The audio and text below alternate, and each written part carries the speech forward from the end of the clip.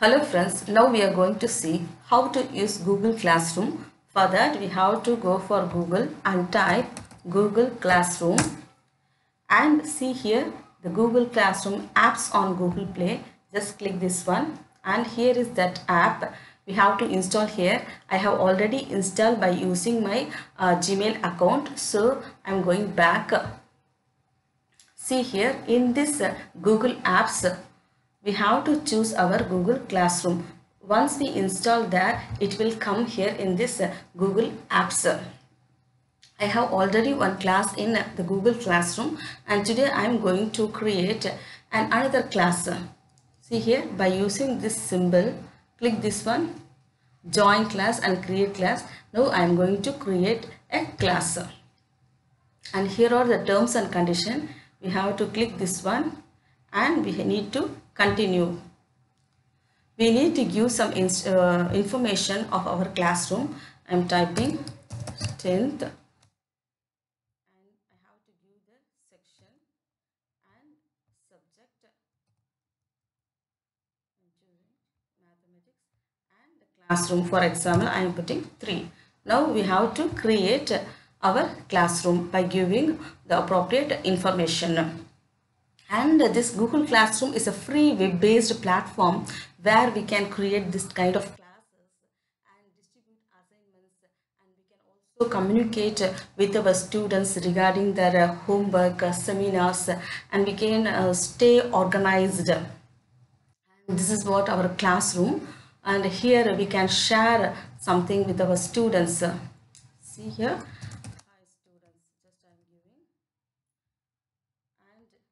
We need to post like this. We can have a stream with our students, and now I am going to invite my students to the Google Classroom, and we can also invite the teachers.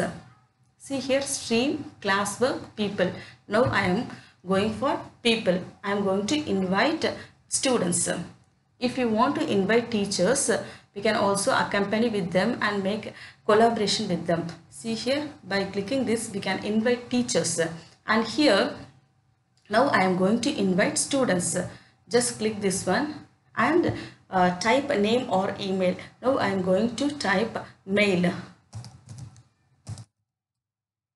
See here, I am inviting this student. Invite. Invitation is going to a particular student. Now I am going to self-check.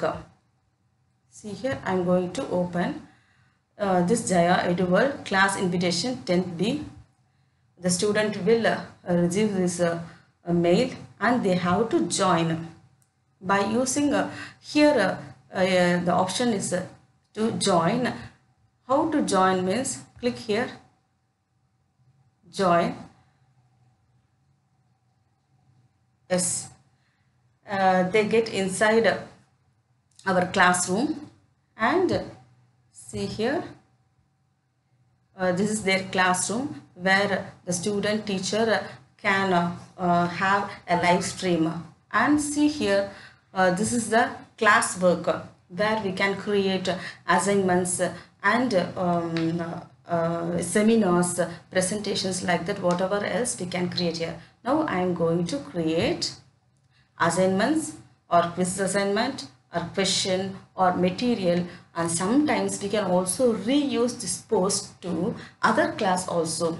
For example, now I am going to create an assignment. See here, create assignments. We need to give the title. For example, I am giving a title and some instructions. Submit this assignment, something instruction I am giving, and we can also add some documents related to this assignment for preparing that assignment. And see here, this is the class, whether we are going to 10th A or B, and we are going to give the particular students or for all the students. Now I am going to give for all the students, and we can also fix points for that, up 100 or 50, like this we can create, or else we can also do this ungraded, not grading anything. And then due date, we can also fix the date. See here, by using this we can fix the data, and the topic we can give here, create topic. Again I am giving algebra. Okay, and we have to assign. That's all. The assignment has been created. It will go here. See here in the classwork, the heading is algebra. In that I have given an assignment.